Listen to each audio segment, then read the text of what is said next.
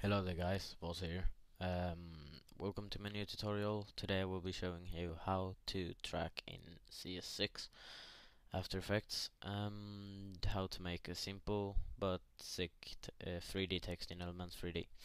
So getting started, you want to I just made a new composition by clicking composition in new composition, and you want to track the camera by right clicking on the cinematic layer and clicking track camera, and it should, oh sorry, I actually had it done since the last time I did.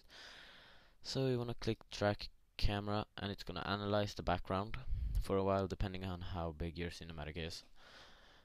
So meanwhile I'm gonna go ahead and make the text by just right clicking new text and name it Vos.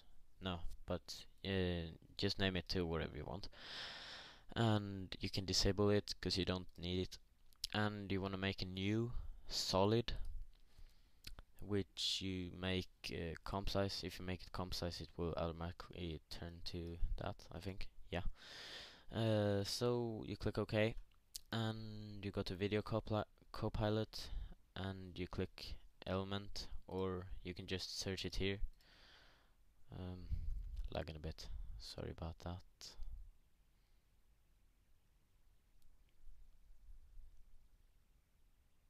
Okay, Element, and you just double click it on the layer, and to make the text you want to go to custom layers, custom text and masks.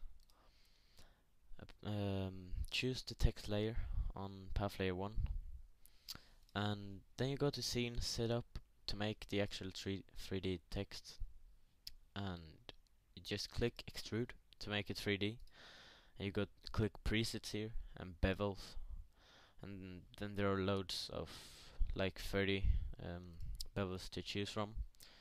Some of them are nice. So my favorite one is this, the gold rim, and you can just change whatever you want. The reflection, I like to have high reflection because I like the shine of it. But as you see, the brightness goes up really much as the intensity goes up, so I'm just gonna make it darker, like that. Looks good. And if you want to change the gold rim color, you can just change the reflection to blue, and this to blue as well, like that. Looks good. And if you want to choose an environment, just click here. It's set to default at the moment, and you can choose like garage, shop, studio, and yeah, whatever you want. As you see, it changes the light theme of the text, and I usually pick lobby because I think it looks really good with the shine and things. So you just go ahead and click OK, and the tracker is just solving frames, or whatever it says, solving camera step 2 of 2. So it's gonna go pretty fast now. It's gonna be done in a few seconds. So you can go ahead and highlight the track cinematic, and you click the 3D camera tracker, and you see all these colored targets. They are track targets. So you want to go to a space where you can mark many of them and where you find a good track spot. So you're just gonna go ahead and hold the mouse button and just highlight all of them. Not all of them, but many of them, so to help the tracker find the good tracks. And you just right click on this and you choose create null on camera, and once you've done that, you're gonna go find the text. It usually changes spot, so it's right here, and you go to the black solid.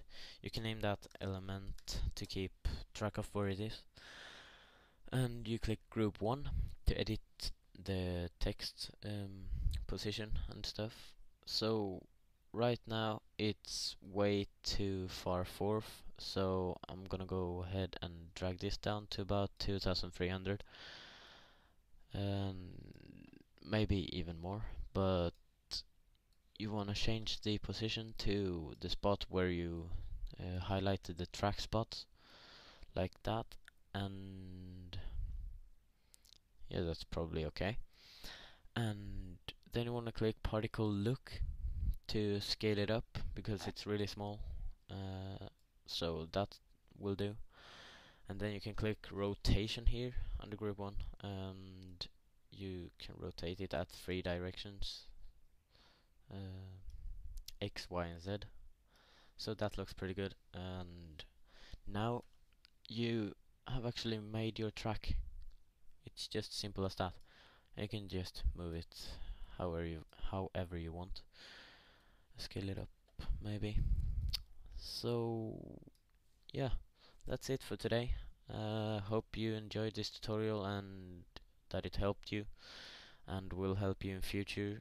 Just come back to the tutorial if you can't remember how to do. And have a nice day, and I'll see you next time. Bye.